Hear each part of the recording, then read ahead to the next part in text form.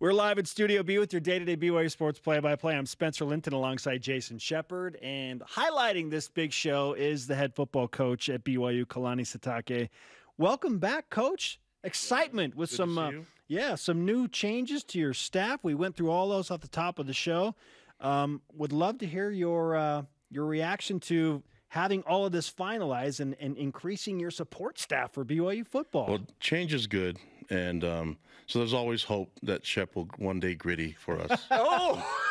Did you see my gritty? I saw that. I was impressed. What did you think? That was really nice. But don't you think that I respect the gritty enough to not do its damage? It's all about effort and energy. Okay. That's all. I've been called out by the coach. I will do it. Give it some thought. Okay, Anyways, right. In regards to the hires and the new positions, I think this is kind of a wave of hires and things that need to be done.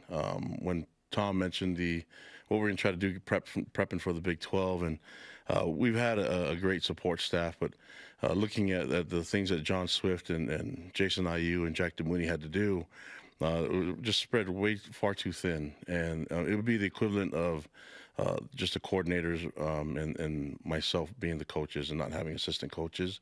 And so now we're adding players to the mix as far as staff members that can allow our guys to collaborate with other people, but also share in the responsibilities. And then looking for opportunities to highlight and even be more impactful and more efficient as a staff overall.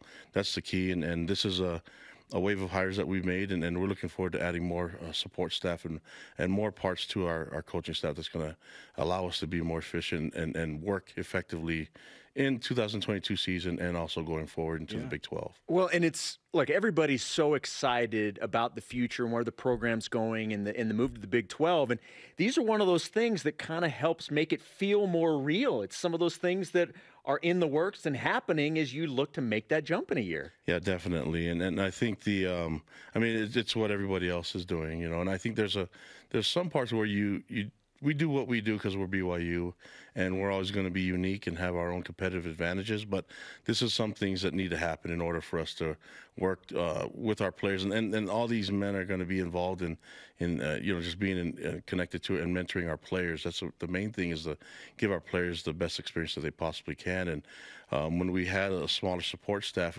it got to the point where we needed to borrow our equipment manager in Billy Nixon up to do some things for us with our campus experience and our players' experience. And so now I feel like we're in a better situation with the new guys coming on, and then looking forward to making more hires. I mean, for me, I don't have all the answers, but I guarantee we can get a group of people that can help our program be a lot better than what we've been already, and we've been pretty good so far. Kalani Sitake, the head football coach at BYU, is on BYU Sports Nation. I was hanging out with Billy in his office, in his old office now, down in the equipment room last Friday, and got a heads up that this was happening. How will his responsibilities change? Because I know some BYU fans are like, no, he did such an incredible job with the equipment and the uniform releases and the unveils and like all this. How is his role going to shift? Well, he'll still be involved with that part. And it would just be now that he's not going to be doing a lot of the hands-on stuff in the equipment room. We hired Josh to do that, you know, and he's right in line with what Billy does. Billy was involved in making that hire, and so all the different positions, we looked into it and we interviewed a bunch of people and great candidates, and these are the ones that I feel like are going to help us the most, especially with this first wave of hires. You know, I think there's a good foundation to build it on, and we'll see what else we can add from it. I'm trying to ask for as many as we can, possibly. You know, I want to incorporate a team full of wonderful people that can help us, fly higher than we've been before. A lot of great names on that. And for the record, Billy's built enough helmets. He's built enough helmets, you know? Yeah. I mean, I think this is, and I think it's utilizing everybody to the fullest and getting the most out of all our staff members. I've been really thankful for the work that the support staff has done for us in the past, including Billy and Jason and Jack and John. And now it relieves them for a lot of responsibilities, but it also allows them to focus on and hone in on just mastering their craft and finding a purpose and looking at better ways to magnify their jobs. Speaking of getting the most out of people, I would say Tyler Allgeier, you got the most out of him during his time at BYU, and what a great weekend for him to be drafted in the 5th round. And we were talking about this. When you actually look into it, like, you're going to be happy getting drafted anywhere. But this looks like a really, really good fit with a great opportunity for Tyler Allgeier with the Falcons. What did you make of him being drafted there? Yeah, I think it's a great fit. And when you get to the NFL, it's really trying to get through the make the team have a purpose and a role, and then get to that next contract. And I think he's set up in a great position now with the Falcons, and their style of offense fits what he does and his strengths. And then I think he'll be able to do so many different things. But he has a great attitude. He can play anything. He play defense, obviously, and he'll have a great role with them on special teams. And I know a lot of coaches love having a player that's versatile and can do a lot of different things, especially helping out in special teams. He's obviously incredible at finding the hole, making the cut, and going. And within zone schemes, you're right, it looks like a good fit with the Falcons. Why do you feel like schematically he is going to indeed fit with the ATL and have a really good opportunity to make an impact on that team? Yeah, I think his style of running the ball is going to fit perfectly, and the way they utilize their running back in the passing game as well. And then I think that just because he can play special teams, he's going to add more to it. And when you have a 53-man roster, you have to use different people in different spots. And so he's a guy that's open to do that. He has a history, a resume of playing on both sides of the ball. I just think that he can find the end zone better than a lot of people. And I think that's going to be huge for the Falcons, using him in the red zone and being able to work with the core, the running back core that they already have right now. There's a long history of guys that signed undrafted free agent contracts that made it into the NFL, and not just got on a roster, but made an impact. What do you think of the three? Sampson, you had James Impey, and then Neil Pau'u. What do you think of their chances at the next level? Yeah, I think just the fact that they were able to pick their team when you get towards the end of the draft, and sometimes guys would rather have the luxury of being a free agent, because then you're going to have 3 or 4 teams to choose from, and you can pick the situation that's going to be more beneficial for you making the team. And I think all 3 of these young men had that opportunity going into the decision-making process. And I think that these programs, these franchises are going to be really happy that they got these guys there. And it all depends on staying healthy and working through fall camp. But all those guys are versatile too. You look at James. James could play any position on the O-line. When you have a guy that can play, and I talked about the 53-man roster, an O-lineman that can play center, guard, and tackle. That you need that on your depth. And then you're looking at the things that Sampson and Neil do, the big, tall, lengthy receivers that all those guys have played a number of games, but Neil and Sampson can play special teams as well. I know we've talked to you, and when we had Chad Lewis last week, kind of asked him a question in terms of what type of questions scouts ask about these players. I'm curious, whether it's you or anybody on the staff, once the draft starts, do you guys still get phone calls about guys? Like, you maybe hear from a team, like, we're thinking about maybe taking this guy at this pick. Do you still get calls during the draft about guys? Yeah, a little bit, and it's more just because the draft is, you can't predict. I think most people can predict maybe the first round and a half. After that, it's kind of go down your list, and sometimes a list will go further. I didn't know quarterbacks were going to be that thin in the draft, especially on the first 2 days, But you look at it, and they have to make adjustments, and sometimes they'll reach out and call us and talk to us, and we're always going to be supportive of our boys, But most of the talking happens before the draft, and even sometimes afterwards.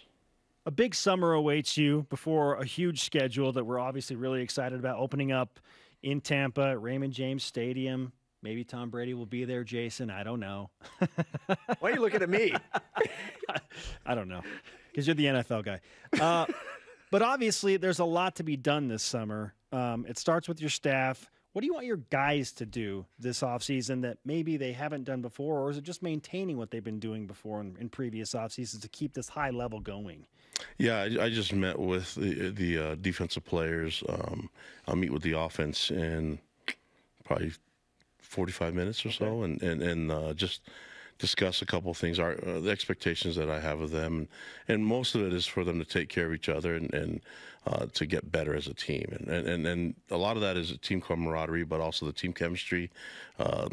the older guys teaching the younger guys how to do it, and the scheme, the increasing our football IQ on the team, and finding ways to increase our opportunities to learn and to love each other, and love what you get to do here. I think this is the time where nobody gets to see these guys running stadium stairs and all that stuff right now, but this is where you build the tough part of the sacrifices that's going to require for you to actually perform better in the fall, and we need to find ways to stay healthier as a team. That's physically, mentally, and try to find better ways to just be a healthy overall team, and that happens in the off-season conditioning, and it happens with connection and everybody be able to help each other out.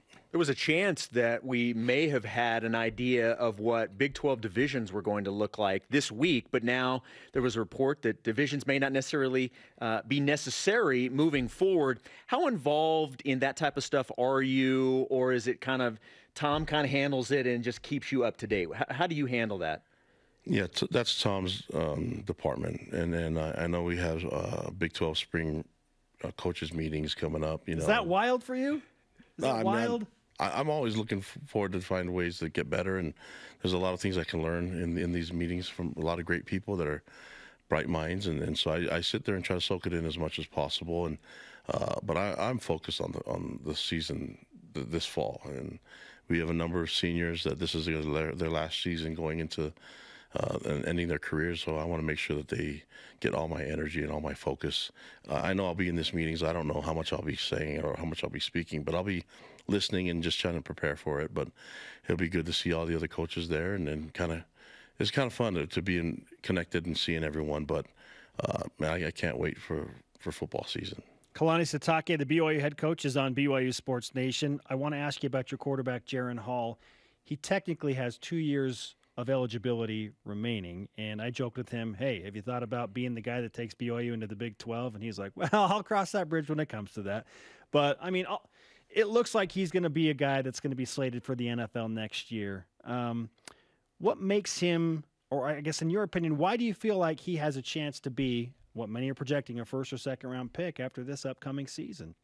Well, I think he's not the only one in that that has that situation where he could possibly leave. And I think for me, it's just seeing him, graduate, get his degree, and then we'll see what happens afterwards. But the focus has to be, and I think he's doing the right thing when he tells you he's just worried about this season. That's all we need to worry about. And when you start thinking about the future, sometimes entitlement and you start to lose a little bit of humility, and that guy's all humble. So he's going to be focused on this year, and let's do whatever we can as a program to make it really hard for him later on in December to make a decision. But until then, let's just keep focusing on this season. And I think that we have a number of guys that will have an extra year of eligibility. Yeah. But I'd like to have them all back still. But we can't really worry about that. If they really want to move on and play in the NFL, the better teams, when you have a great year, they get drafted. That's what happens. I guess it's a good problem to have, right? Yeah. Well, you want to get drafted, do what Georgia did. Yeah. Right? And they got a bunch of guys drafted. So that's how you get drafted. You win as a team and you go together, and that's got to be the focus. And teams that focus on this year will get it done. The ones that worry about the future before actually taking the first step, they're going to find out really a tough way that it doesn't work that way. Look, and I love the fact that you don't shy away from saying you want to put guys in the NFL. If it's their dream and they're good enough to do it, you want to help them achieve that goal. We were having this discussion last week heading into the draft. Obviously, this year you had the 1, and that's kind of what we expected going in. The year before you have 5. What's the sweet spot for you guys? Do you want to have like a certain number? Like you feel like if we can have 2 or 3, or is there a number like that you feel year in and year out, if you can produce that number of NFL guys, how that reflects on the program? I don't know about a number other than I just want to get them all drafted. I said before that I think the NFL needs more BYU guys in the league, and I'm going to do everything I can to help them get there. It's their dream, right? I think everybody talks about graduating from here one day.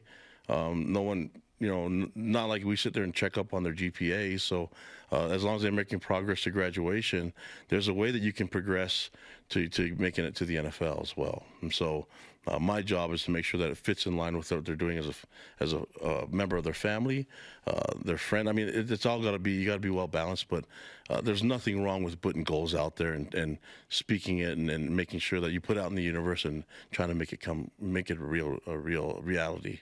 But before you leave, we need to ask you about your summer plans. Any vacation upcoming? I know you've got. You went to Disneyland before the last time you were here. You went to Disneyland in the rearview mirror. Yeah, it was a last second decision to go to Disneyland, and I'm glad I got to see a bunch of BYU fans there, so that was a lot of fun. But yeah, we got a baby coming in July, yes. So I'm not. And you know, we have 3 other children that we need to take care of, and I have one that's graduating, and so I have to train my 11-year-old and get him ready for football. You know, all that stuff. So. Just going to be a dad and be a coach and have a lot of fun. But just looking forward to it. Just as time goes by, we're getting closer to the season. I'm really getting. I mean, just the excitement is starting to grow. Did you get on Rise of the Resistance? Were you able to go on that ride? No, I mean, I don't. I love Disneyland. I don't really care for the rides all that much, but I'll do it if my kids ask me to, and. Sure. You know, try to rep You're the Y in the pictures. You're for kids. Yeah, that's what it's all about, Okay. right? I mean, we said that the Masters were for you yourself if you want to be selfish. Yes. But if it's about the family and the kids, you go to Disneyland. Selfish, you going to the Masters. Very selfish. He was all about the family going to Disneyland. Yeah. Trust me, I think there's a way you could do both, guys. Kalani, the question is, do you want to be selfish with me at the Masters next year? I would love to, and then we'll go to Disneyland some other time. Yeah. We'll gritty on our way Yes. up to the Masters main gate. Yes. Yeah, we'll have a flash mob of gritties going on. We'll do that. I watched yours. I watched the tutorial and then I watched yours and I was like, okay, I got to represent. Did you see that the creator of the gritty reached out to Sports Nation about his gritty? Really? Yeah. The guy. With criticism? It was laughing emoji, so we're not sure how to take that. Laughing until I cry emoji. Well, that's all it's about, is making people happy, right? We're not doing it to try to get a high score. We're doing it to show people that we are committed to making them smile. You got it. There you go. Yeah, we need to get you there. I saw Tavita Ofengawe and Gary Finau there. Kalani needs to be at the Masters. I wouldn't turn it down.